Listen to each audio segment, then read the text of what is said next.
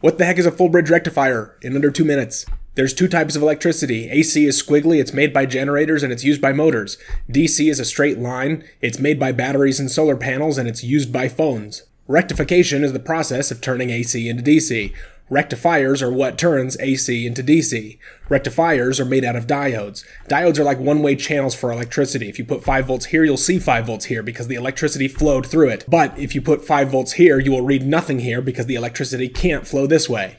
Electrons can flow this way, electrons cannot flow this way. This is why full bridge rectifiers are made out of diodes, because if you take 4 of them and put them together like this, then you can put any voltage on these two terminals. All the electrons will have to be forced upwards because they can't go against the diodes. So all the electricity pulls up at the top and there's none at the bottom. So that becomes your power and your ground. You can put any voltage, any squiggly voltage or whatever on these two terminals and it will come out as DC on top. You can put it on the other side. You can have any combination of squiggly voltages on these two terminals and it will always come out as DC on the top and bottom. An easier way to get a full bridge rectifier than making one yourself out of diodes is to buy any one of the pre-made solutions that you can find. They're all basically the same as this. This is cool because if you take a motor and you attach a windmill to it, then you can make the wind spin the motor and you can attach the output of the motor to a full bridge rectifier. Then you can take the two outputs of the full bridge rectifier, which are DC, connect that to a voltage regulator and use that to charge your phone.